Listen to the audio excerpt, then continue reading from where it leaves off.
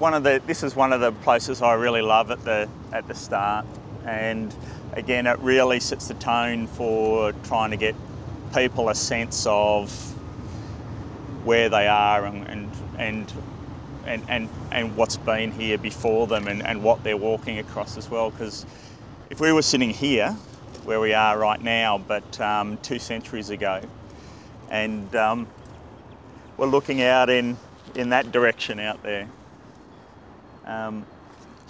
This is what we'd be looking at right here.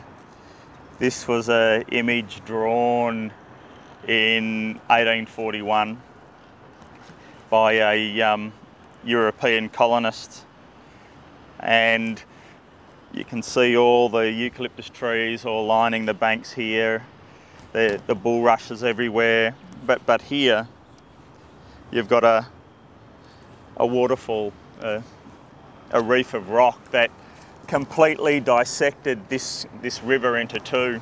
And for the Bunwurrung and the Woiwurrung people, the ancestral custodians of this place, you know, this waterfall was incredibly important because it was like an umbilical cord that connected the two pieces of country together, and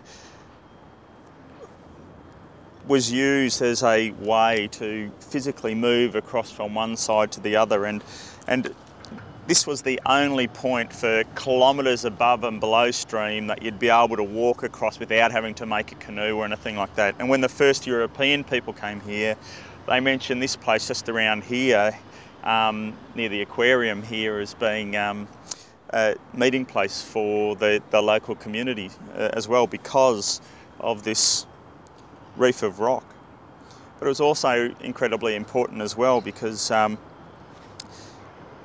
you could go a metre below the waterfall and the water would be salty and brackish, but you would go a metre above that waterfall and the water was completely fresh water that you'd be able to bend down and drink. So the waterfall marked the demarcation between water that was undrinkable and water that kept you alive. So for the Bunwurrung and Woiwurrung, that would have had a profound significance in their lives. And not only that, but the waterfall would have had a song and a story and a dance associated with it.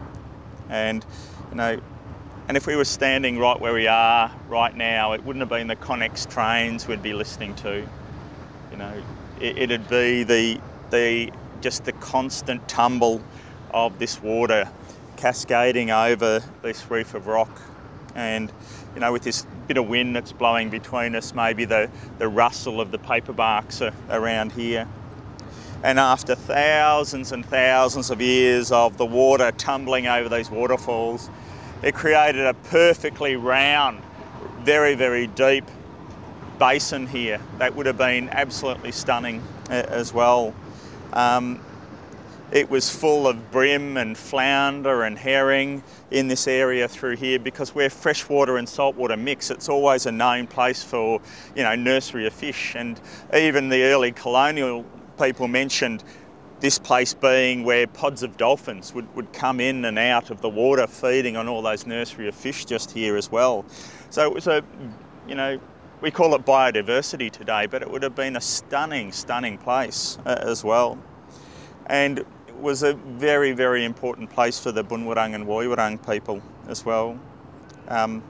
Unfortunately, in the 1880s, the European people blew up the waterfalls and to allow ships further upstream. And not only did it allow the salt water to travel further upstream, but it also destroyed the song and the creation story that went with this as well, that have been handed down for, you know, for hundreds and hundreds of years. But in October 1835, just out here, this happened, just here.